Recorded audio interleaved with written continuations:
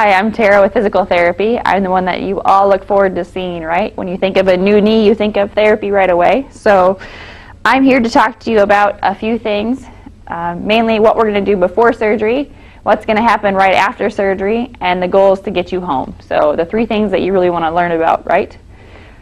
First off, if you would have gone to your PACE appointment already, you would have gotten a book that's called your joint book. Talks about things that you need in there, and you would have gotten a two-sheeter that looks like this. The first page talks about your home setup, so how many steps you have, things like that. Yours has a border around it and your name at the bottom, as well as a little spot for training at the bottom. The second page is recommendations from therapy in order to prepare you prior to surgery. So I found out in the past few years being here that if you do these things, life generally works out better for you after surgery. So I'm going to talk about a few of these, not all of them, but I would suggest reading them all and trying to follow them as much as possible, okay? First off, if you have more than one step in a row to get in your house, so consecutive steps, and you cannot fit your whole walker on each step, I would recommend having a railing. So one side you'll use the walker, the other side you'll use the railing. If you have no railing, you're going to need to use your coach or a family friend's hand to push from. We don't want you to push too hard and then you're both injured and there's nobody to help you with your cooking and cleaning, right? So walker on one side, railing on the other side will be beneficial. If you have that ability to put a railing in, that would be great. Next part is, if you have, I want you to walk around your house before you have surgery to decide where you're going to sit. So the main reason for this is I don't want you to get home, look at a chair and think to yourself, I wonder if I sit there if I'll be able to get back up or if I'm going to need some help. So general rule for chairs is if you sit down in the chair, you'd want a ball on your leg to roll off the end. So you can bend your knee up even higher than that as well. But if you think about it, if I'm sitting like this, I'm kind of partially standing already, so it'll be easier for me to stand up. As well as armrest will help you to stand. The next part is maybe avoid those fluffy furniture like your couches or your chairs that give you that extra cushion, because sometimes that's hard to push yourself up to get out of it. As far as recliners are concerned, we don't want any swivel rocking chairs. You can sit in a recliner. You just might not want to put your legs up right away. So two reasons for that. One is when your leg goes out straight on the recliner ledge, it doesn't always mean that your leg is straight. Sometimes it's up, but your knee is kind of bent at a partial angle. And when you have that new knee, we either want it bent when you're straight or bent back when you're sitting. So straight out or bent. You can prop your leg up on a pillow or something to make sure it's straight, but what you want to think about is the way down. So when you use a lever or you have to push with your legs, sometimes you get a bit of a jolt, and then that won't feel very good on your knee. So kind of be conscious of avoiding that foot rest until you're strong enough to safely lift and lower your leg up without any help, okay? As far as nighttime is concerned, so most falls occur at night, and regardless of a surgery, and most falls occur the older that you get. So I would say place night lights throughout your house, in your bedroom, in your hallway, in your bathroom to ensure your safety. I have night lights throughout my house, basically because I have a 1.5-year-old and I am expecting another one, and I do not want to fall either. So that will help things out. When you wake up in the middle of the night, you might think to yourself, I won't forget that I have a knee, I'll be fine. But sometimes you don't recall because you're a little groggy and you forget to grab your walker. Or if it's summertime out, you forget that your sheets have fallen on the floor because you got hot, and I don't want you to trip over them, things like that. So if you light up your way, it's easier to get where you need to go.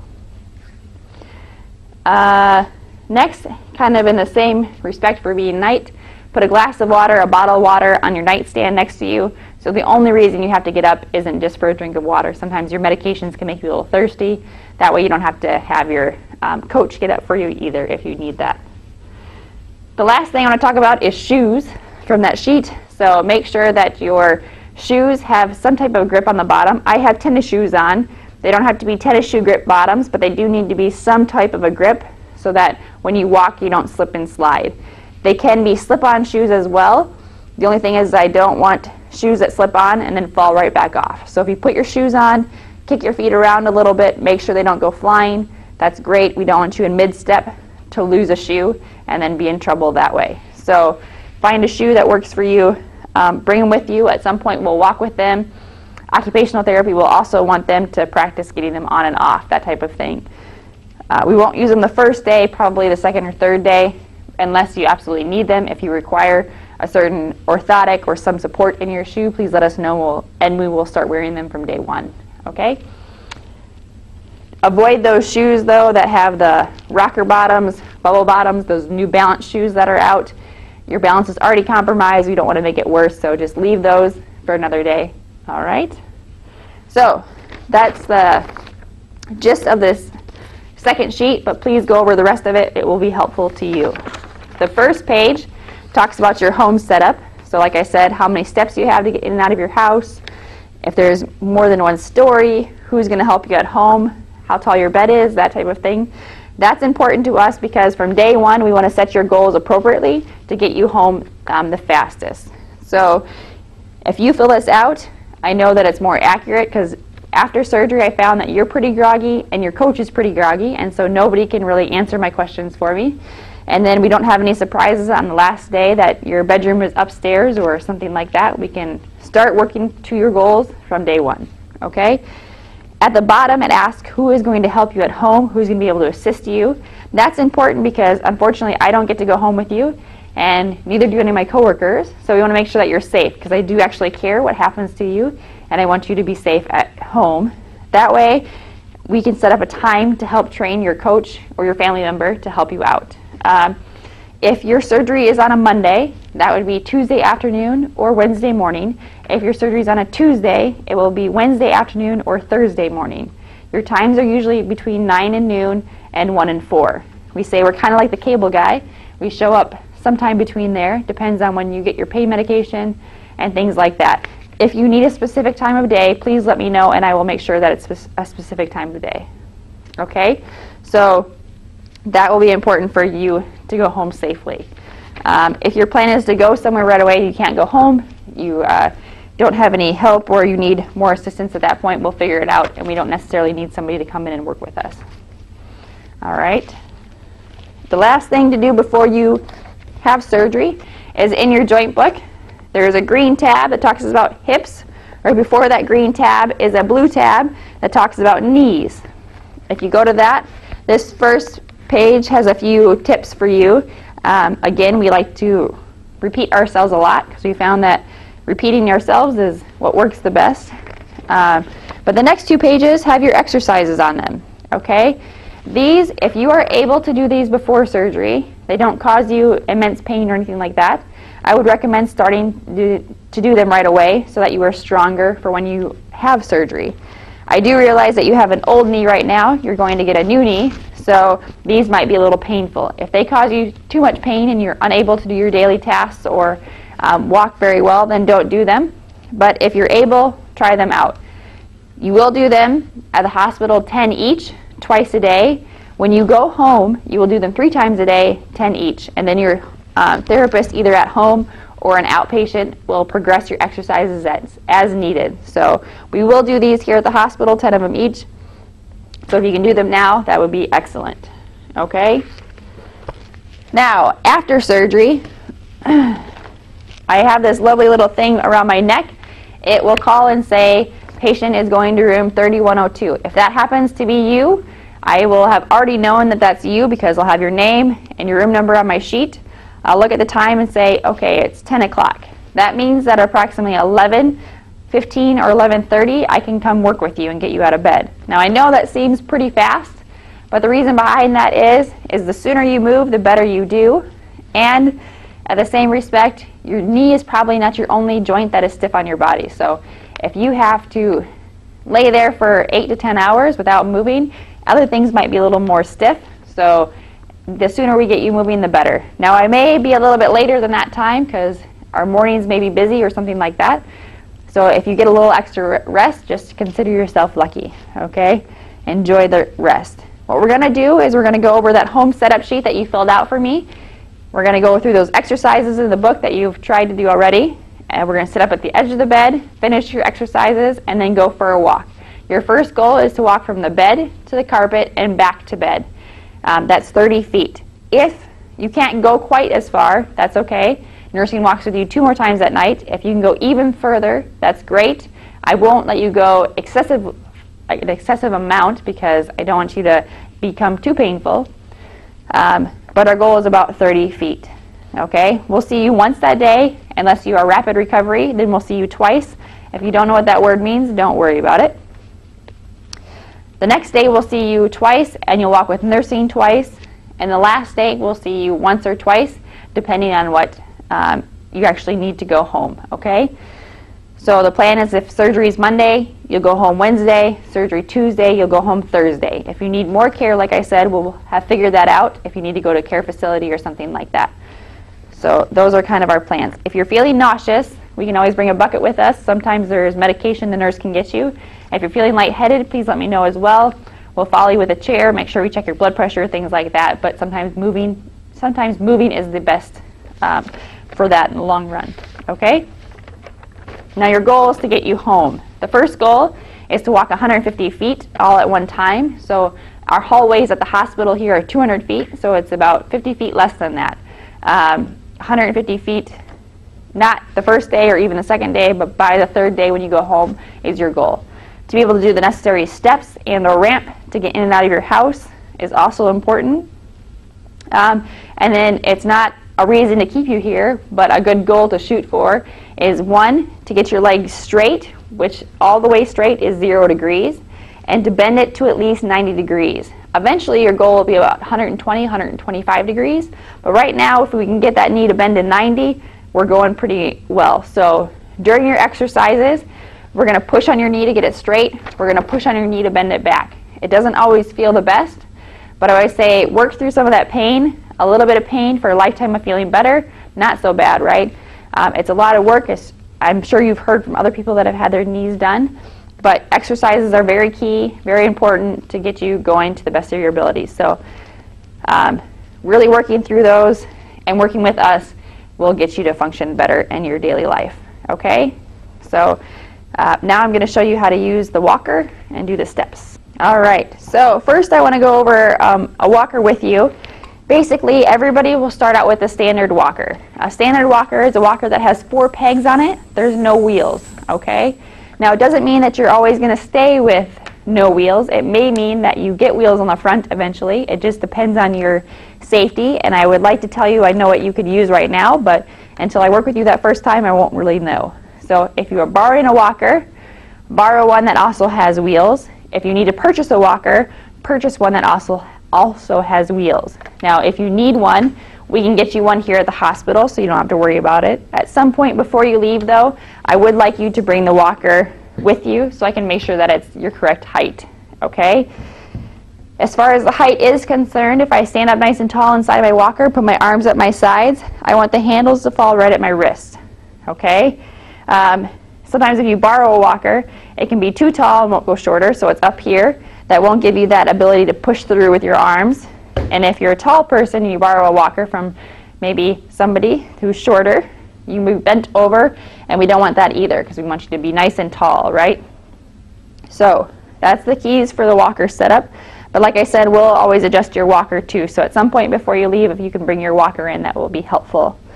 To use a walker, you're going to put the walker to the end of your toes, and then you're going to step into the walker with your sore leg first. So if I had surgery on my right leg goes into the walker, push through with my arms, bring my good leg in. So walker, sore leg, good leg. Keys to using the walker is 1, you do not step past the front bar. So don't step far in like this. We don't want you to fall over. Next part is don't put the walker all the way out in front of you. We don't want you to do Superman and fall on accident forward, okay? Now when you walk with the walker goes out, you make a good step in, this way. No walking like this, okay? Now it's okay if it takes you 20 minutes to get where you're going. We just want to make sure that you're exercising your knee and actually making a good step into the walker, okay? So those are our basic keys for the walker. As far as the steps are concerned, if you have a platform step, which means you can fit your entire walker on each step, I'm going to show you that first, and then I'll go over the consecutive steps. Now the steps and how to use the walker is in the going home section of your book as well. So walk up to the step, put the walker right there. The whole walker goes on the step. You go up with your good leg. So if the surgery is on my right leg, I go up with the left leg. Now you might think, but that left my bad leg behind. The reason is this good leg has to do all the work to lift my body up. If I try to do it with my bad leg, I wouldn't be able to push myself up. So up with the good leg, and then when you go down, the whole walker goes down, and you go down with the bad leg. Okay? So up with the good, down with the bad. Good go to heaven, bad go to, you can fill in the blanks, right? So now if you have multiple steps in a row, you get nice and close to the step, nice and close to your railing, turn the walker sideways, so it's where you are and where you're going. You hold onto the railing, you hold onto the walker, you go up with your good leg again, bad leg, then you move the walker to the next set of steps, and you go up. When you go down the steps, turn the walker sideways, so it's where you are, where you're going, railing, walker, down with the bad leg. Move the walker, down with the bad leg. Now, if your steps are very narrow where you don't think the walker will fit sideways on them, this will fit on most standard steps. Those front tips are okay just on the step because they'll be supportive that way. If your steps are very narrow this way, you don't think the walker will fit next to you, we'll use a cane on one side. So make sure you definitely have a railing to help support you on the other side. If you're not sure, measure the width of your steps and we can check it when you're here, okay? We have a few different stair setups that we can work on at the hospital, but we'll try to do it to the best of our abilities to help you with your home setup. All right? So that's the basics for the steps. We'll go over them while you're here. If you want to practice them before you come, that would be great. Just to reiterate, one, we'll see you roughly an hour and 15 minutes, hour and a half after surgery. If we're late, you're lucky. And just remember that it's not definitely a pain-free thing. So you will have a little bit of pain, I do realize that, but they'll try to control it with pain medications, things like that. But like I said before, a little bit of pain for a lifetime of feeling better will make everything that much better. So I thank you very much, and we will see you soon. All right, my name's Eileen. I'm an occupational therapist here at the hospital, and I'm here to tell you a little bit about what the role occupational therapy will be playing in working with you after surgery. Some things to know are that we'll be working with you the morning after surgery, and we'll be asking you to do some things for us, such as getting dressed, getting up and practicing getting to the bathroom, and also practicing shower setup. So we do ask that you bring some clothing with you to practice getting dressed while you're here. Usually the more comfortable the better, so elastic waisted pants or shorts, t-shirt, something like that. Also bring your shoes that you plan to wear, and we'll practice making sure you can get those on and off as well. I'm going to talk about all kinds of different equipment here today, and I just want to start by saying that insurance does not cover any of these devices that I'll be showing you. So they are an out-of-pocket expense.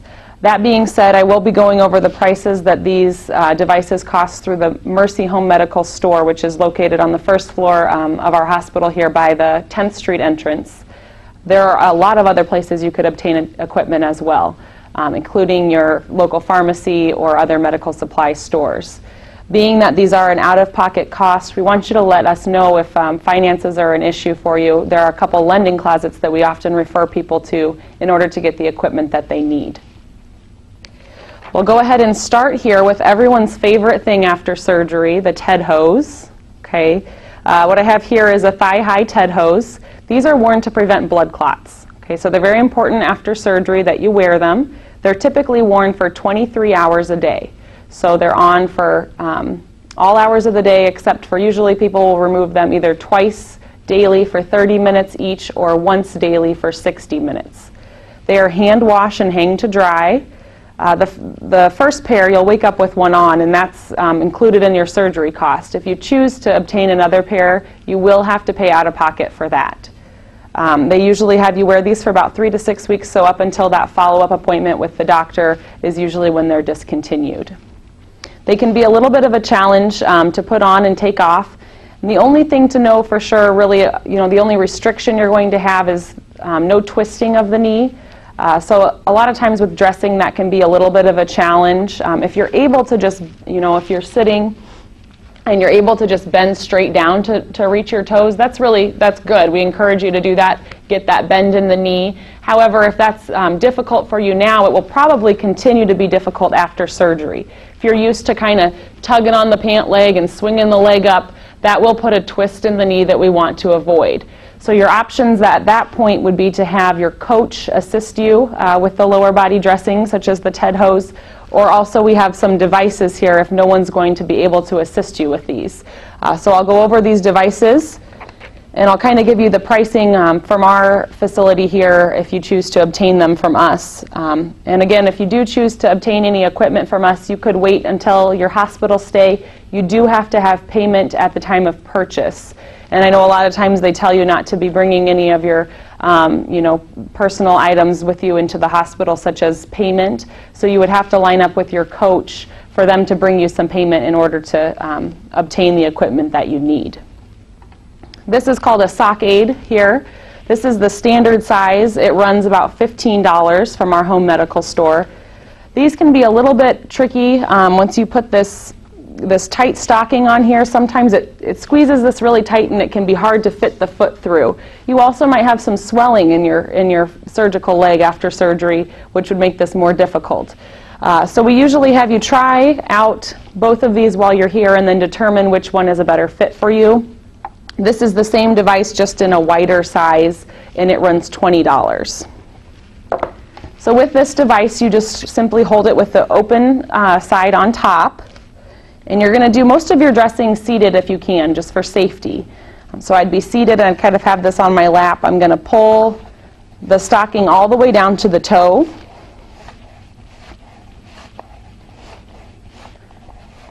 And then from there, I'm going to grab a hold of these ropes and kind of drop it down to my foot.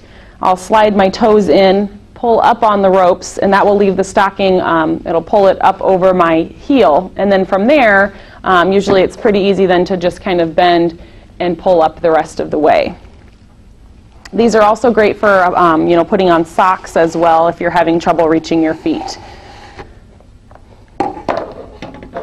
Got a couple other devices here. This is called a dressing stick, and this is used to remove the TED hose. The flat end of the hook right here is what we use. And so you would go ahead and you could pull the stocking down and then simply slide this and push the stocking off of the foot. I also have here a reacher or grabber. So this is great for picking things up off the floor. We encourage you to put a little piece of Velcro on here and then some Velcro onto the front of the walker, and you can stick this right onto your walker. Because a lot of people have these laying around at home, but they're not always where you need them. So if you have it right with your walker, it's always with you. So again, great for picking things up off the floor. Can also be used for helping to get dressed. If you're having trouble reaching your feet to put your pants on, you can grab the pants by the waistband and kind of drop them down to your feet and reach that way. I also have a long-handled shoe horn here, which is going to help with slipping your shoes on. I also have, to go along with that, some elastic shoelaces. Okay, so we kind of use those in tandem at times. If you're used to wearing a tennis shoe, they can be a little bit tough to slip into after surgery, and so sometimes people like to get these shoelaces that have a little stretch to them, and then you go ahead and just put this into the shoe and tie the knot and everything, and then it's a little bit easier. It kind of turns your tennis shoe into a slip-on shoe. These three devices here are sold together, so the dressing stick, the reacher, and the shoe horn, and they're sold as a kit called the hip kit, because all of the hip patients benefit from this equipment.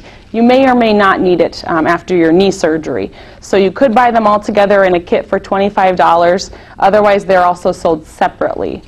So again, with all of this equipment for getting dressed, if you're able to bend down to reach your knee or reach your feet by bending your knee, you won't need this equipment, okay? But sometimes right after surgery that can be a challenge, or if right now you already aren't able to reach your feet, you may need this equipment, or you may benefit from assist from your coach.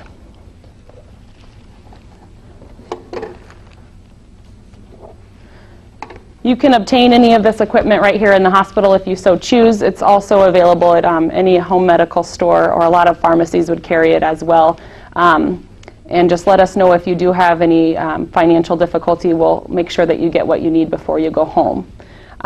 Next, I'm going to start talking, we'll address this first here. This is the walker basket. So sometimes people like to have this at home, especially if you're going to have to prepare yourself a meal at all and you're alone. Because as you have that walker, both hands are occupied as you're moving. So that makes it difficult to carry items. So something like this really comes in handy. It's got a nice plastic tray piece in the bottom so that things don't fall through there. And it just hooks right onto the front of the walker. This runs about $25 here from our home medical store. Next, we'll go ahead and talk about showering. It is okay to get into the shower right away. However, the incision must remain dry while showering. So we use the Glad Press and Seal plastic wrap to make sure that that stays dry. So it's sold next to the saran wrap, but it's sticky on one side, and it's the Press and Seal. And so what you do with that is you just tear off the amount that you would need, place that right over the incision, right over the top of the dressing, and then go ahead and bathe as normal. That's going to make sure that no water gets in there, keeps everything nice and dry. Can be simply removed after showering. I'm sure everyone has a very different setup for the shower at home, and we'll discuss specifics while you're here in the hospital, but I like to give a few guidelines, just general guidelines about showering. So if you have a walk-in shower, a lot of times people are able to walk right in with the walker and use that for support to negotiate the little step up that you're going to have. And then sometimes people like to use a seat or a bench in the shower. And that's fine, you know, if you have room. So that's a little bit of a tricky part with that, is sometimes there's not quite enough room for something like this in your walk-in shower. If there is room, they're kind of handy to have, but not necessarily necessary.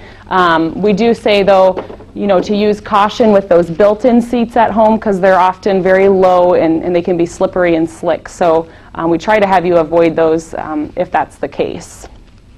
With the tub shower, it's a little bit of more difficult to negotiate, because we don't want you stepping up over the ledge of the tub right away. In order to step over the ledge of the tub, you have to be able to balance 100% of your weight on each leg independently. And that's going to be very difficult right after having a brand new knee put in. So, you know, we say as long as you're still using the walker, you probably shouldn't be trying to step up over the ledge of the tub. So I'm going to go ahead and demonstrate a seated transfer. So you are able to get into the tub shower if you use a bench of some kind. So you could obtain one of those, or you could choose to sponge bathe temporarily until you're able to get into that shower. So in order to do the seated transfer, I'll go ahead and demonstrate. I would be backing up to the ledge of the tub, and of course I'd have my walker with me. I'd go ahead and kind of reach back and sit. And then I can simply just scoot and bring my legs over the ledge of the tub. We do encourage you to have someone present with you during this transfer at home, at least making sure you're able to get in and out safely, as the shower is a very slippery place and an often place for falls. You're going to come out just the same way, bring the legs over, scoot to the end, you'll have your walker there, and you can stand from there. Okay? I'll tell you a little bit about this bench itself. This is a short tub bench is what we call it. All 4 legs are going to fit on the inside of the tub. And this runs $50 from our home medical store. There's a longer bench where 2 legs are on the inside of the tub, and then 2 legs stretch out over the ledge of the tub to the outside. And that one is about $100 with a 300-pound weight capacity, a little longer and wider. We do encourage you to, we'll have you practice if you have a tub shower. We can have you practice with a variety of different benches to ensure that you have the right choice in what you're deciding to purchase. And again, I do encourage you, if you feel that you want to be able to get into that tub shower right away, that you, and you know you're going to need some kind of bench, to check at your garage sales and different secondhand shops, as well as those lending closets, because these can get pretty pricey, being that you'd be using them for a temporary time. Another thing to know about getting in and out of the tub shower with the seat is if you have the glass doors on your tub, You won't be able to complete this transfer as I demonstrated because the doors will get in the way. So you would have to remove those and put up a curtain temporarily in order to get into that tub shower with the doors. Next, I'm going to talk about seating surfaces at home. You know, we encourage you to have a sturdy chair with arms, okay, something that's stationary. We kind of want to avoid all of those rollers and rockers, recliners, things like that. And then you really want to pay attention to the height of the seating surface. For example, this bench here is far too low for me. As you can see, my knees are up a little bit too high from my hip. It's going to make it difficult for me to get up from this surface. If I were sitting in a higher seat where my knees are down below my hips, it'd be much easier for me to stand. So that's kind of a good guideline as the height of things go, is if your hip can be up above the knee while you're sitting. It's going to make it a lot easier for getting up and down. While we're talking about low seating surfaces, I of course have to talk about the lowest seat in the house, which would be the toilet. Okay, a lot of times standard toilet runs about 15 inches high is all. Okay, so I'm going to show you a riser that you can put on top of your toilet to help with that. This here is a 5-inch riser with arms, and it runs about $75. I say it's kind of our deluxe model. There's a couple other models out there without the arms on them that they run about $30 in a variety of different heights. So this is just placed right on top of the toilet, and it's going to give you a little bit of extra height, which will make it easier for getting up and down. If you already have a toilet that's high at home, you may just benefit from a grab bar or a toilet safety frame to be placed around the toilet to help with getting up and down. You know, we ask you all of these questions about your home setup, including the height of your toilet, so that we can practice while you're here and determine what kind of equipment that you're going to need in order to go home safely.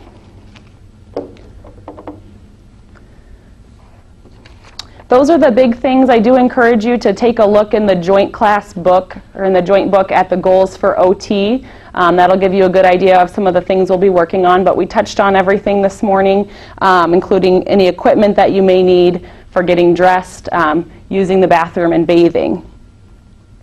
We will be coming in to see you the morning after surgery, so be prepared. We'll be asking you to get up out of bed, get dressed, all those things. And we do want to work with your coach while they're here as well, if they're going to be helping you with any dressing. And then we always like to practice those shower transfers with someone there to help, because we want you to have someone there to help at home.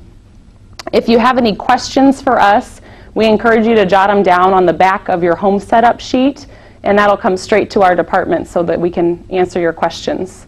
Otherwise, we'll be planning to see you soon.